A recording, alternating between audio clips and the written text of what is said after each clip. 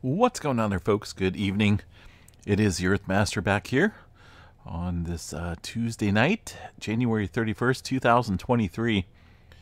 It's about 10:08 p.m. here along the West Coast in the state of California. Latest quake shows looks like a little small earthquake into Northern California just about now, a little 0.9.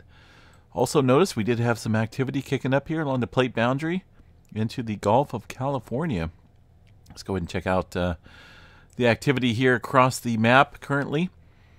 There is that 4-pointer kicking up in the Gulf of California. 4.1 coming in about 10 kilometers deep. That's the typical defaulted zone here with this type of plate boundary. And it's actually been a little while since we've seen some movement there into the Gulf of California.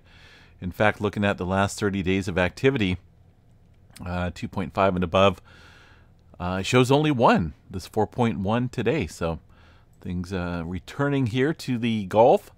That means we may need to watch areas up north here for some potential swarming. We haven't really seen too much activity here over the last hour, but during the day, a little bit of movement north here into the Thousand Palms area. Seen a couple small earthquakes and a little cluster. That's just off the southern branch here of the San Andreas Fault on a little segment that kind of extends here into the hills. A little movement along the Imperial Fault northward towards the southern branch here of the San Andreas Fault. But this is the Brawley seismic zone, so a little bit of activity kicking up in this area as well today. Further up north, a little bit of creeping movement on the creeping segment of the San Andreas Fault. Yes, that is the correct term, the creeping segment. Also a little activity here off the Wheeler Ridge or the White Wolf Fault zone over here near the Lake Isabella area. 2.1 and a 1.7. Over here around Long Valley Supervolcano, a return of a little bit of activity kicking up around the Tom's Place. Looks like a couple ones, some small under ones, and also 2.7 here in the last 24 hours. Now, I don't think this is a major swarm. It does sit out of the Long Valley Caldera area to the southwest. We'll have to watch that though, and see if it does turn into like a typical major swarm. Sometimes we do see those pop up here around Long Valley. Last one was I think the summertime of last year. A little bit of activity across the Tonopah region, 0.8. And there's some movement there, of course, in the Clear Lake volcanic field. A lot of small microquakes here over the last 24 hours. Up here along the Cascadia subduction zone, a 1.5 coming in early this afternoon near Petrolia, 11 kilometers deep. And on that note, let's go ahead and check out the tremor activity. See what we got for Cascadia Tremor, maybe, possibly. That was a little odd, taking its time there. Not for sure what's going on there. Kind of got me a little bit worried. I've been having some issues. There we go. Sometimes it's good to close out these windows. Leaving an open session when it comes to computer security is not the best thing. I've been having some issues here today with the stream going down and all sorts of weird stuff happening. It may have something to do with leaving these windows open. Because if you think about it, when you're connected here to the USGS, you're providing them with an open connection to your computer. And it stays that way for the most part when you leave these windows open. Some have an expiry on it as far as the time out phase. But for the most part, that window stays open, that window of opportunity. Like I say, I'm not for sure what was going on earlier, but yeah, I had some major issues with the stream. Okay, getting back down to the tremor here. 156 epicenters of tremor. See if I can spit this out. It's been a long, hard day. I'm going to probably call it a night here afterwards, after this update. 156 epicenters of tremor. And notice Northern California getting in back on the mix as well. That could be what we're seeing here, a little bit of activity upstream along the southern end of the Cascadia, producing that little 1.5 today. But overall, seismic activity on the increase once again on the southern segment, southern section here of the Cascadia. A little activity up in Washington today as well. Nothing major. More explosions in Washington than earthquakes. So go figure. Yellowstone National Park, got one earthquake being listed here. Well, maybe three. Okay, we'll zoom in. 3 earthquakes from early this morning. So on that note, let's go ahead and check out the latest seismograph viewer here and see what we have. Looks like things have kind of mellowed out here over the last few hours. There's some of that smaller earthquake activity from this morning. Notice things are relatively stable here and much calmer far as earthquake activity goes at Yellowstone. And even so, these are just very small microquakes when they happen. Down here in Texas, a little further activity this evening. A couple 2s popping off here outside of Pecos, Texas, and eastern portion of the country. All looks pretty quiet for now. Not a whole lot popping off.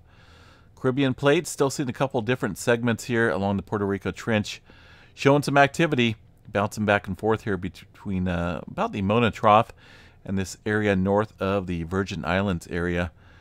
Some of this activity somewhat deep into the Puerto Rico Trench region. A couple 3s kicking off. Notice this little cluster of swarming activity here into the Mona Passage area. No swarming yet around the Puerto Rico side, the southern portion here. Possibly we could see that thing ramp back up. It's been well, it's been off and on here for a little while, so we'll have to keep an eye on that. The Atlantic Ocean had 2 earthquakes out here earlier today, 4.8 and a 4.7 along these divergent plate boundaries, separation of the oceanic crust out there, and also down into the Peru-Chile Trench.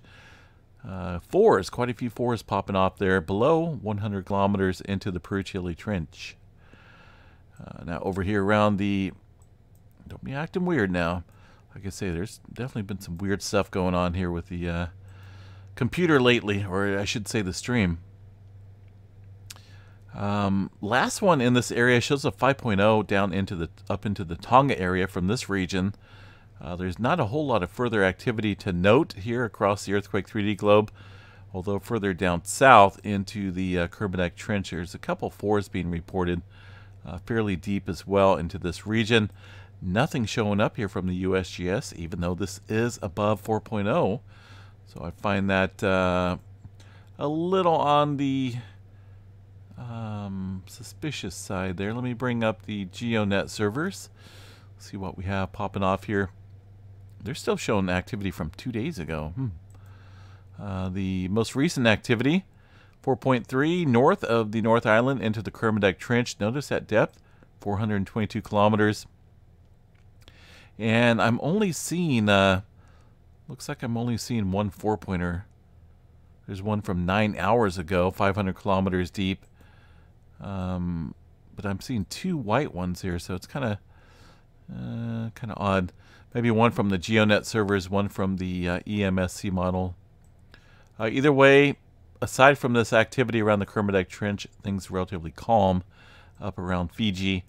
And even so, around the Molucca Sea, Java Trench area, these things are some older movement quakes. Some 3s and even a 5-pointer, but I'm not seeing a whole lot of the white circles indicating some more recent activity. Did have a 2.4 way down here south. What would that be? Southwestern Australia, 2.4. Our quiet zone continues to be quiet. 3.7 up here around the Turkmenistan area. Turkmenistan. There we go. Had that little off. 6 kilometers deep for that earthquake. And looking further west, things have tapered off quite nicely across the Mediterranean. In South America, as I mentioned, there was quite a few 4s here into the Peru-Chile Trench, but also notice getting a little southern migration here along the Peru-Chile Trench. Quite a few 2s and 3s in the mix here, relatively shallow.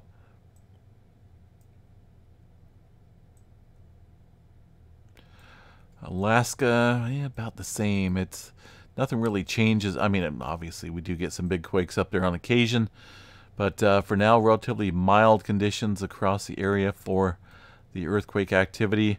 A little movement here around the Paxson area, 1.8. And got this guy here, 3.1. Kind of south of the Brooks Range out there around the border of Canada and Alaska. Goodness, losing my voice here tonight again. All right, let's see what else we got. I think that's about it here, folks, for earthquake activity. Check out the tremor map here tonight and see what's going on across the tremor area.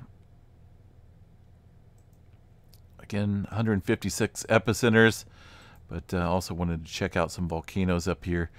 And, you know, just for fun, let's check out Crater Lake, see what's going on up there. Yes, Crater Lake, volcanic history here for sure. Wizard Island, beautiful area up there in Oregon.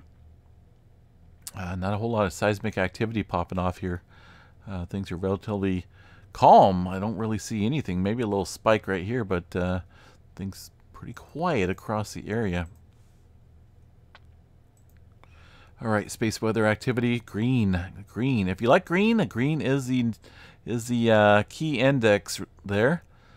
Not for sure what's going on with this. Well, looks like that's offline as far as the KP index rate.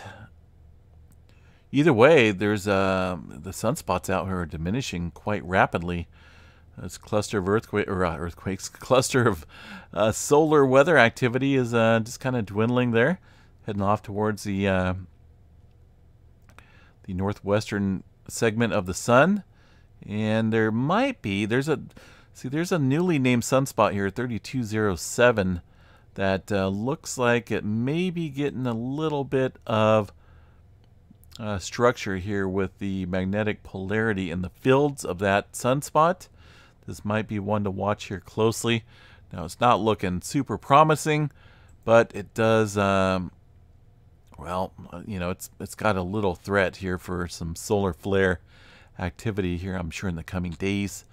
Right now, these guys are showing a 75% chance of a C flare, M flare at 15, and 5% for an X flare, which is, I don't know, kind of a little overblown in my 2 cents.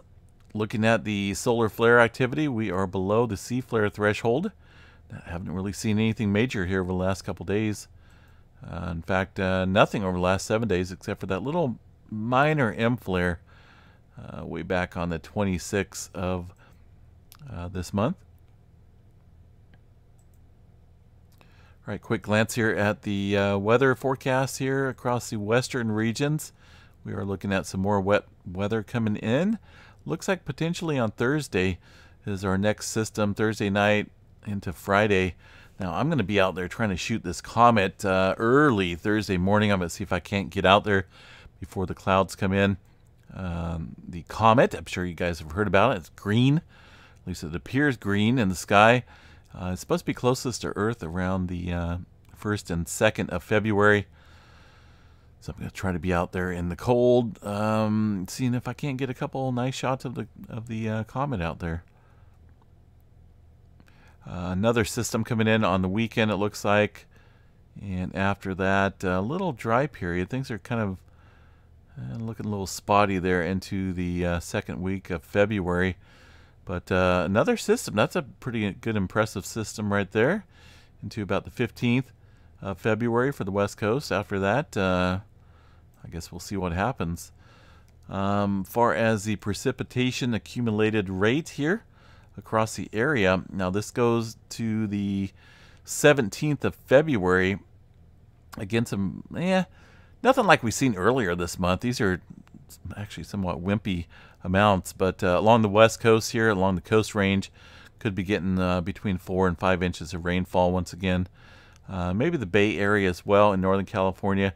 For us here in the Sacramento Valley, that's going to be that little gutter that, well, it's a rain shadow if you really think about it, with mountain ranges here to the west and the east. That does squeeze out the moisture. And, well, we do get rain, but nothing like the elevated mountainous regions do. So it looks like maybe between 2 to maybe 3 inches of rainfall for certain portions of the valley. Again, nothing like we've seen earlier this month. That was quite impressive there. I think I picked up, I don't know how much, quite a bit in a short amount of time period there earlier this month. All right, I think that's about it, folks. My brain's a little bit overloaded here from work and whatnot, schoolwork that is.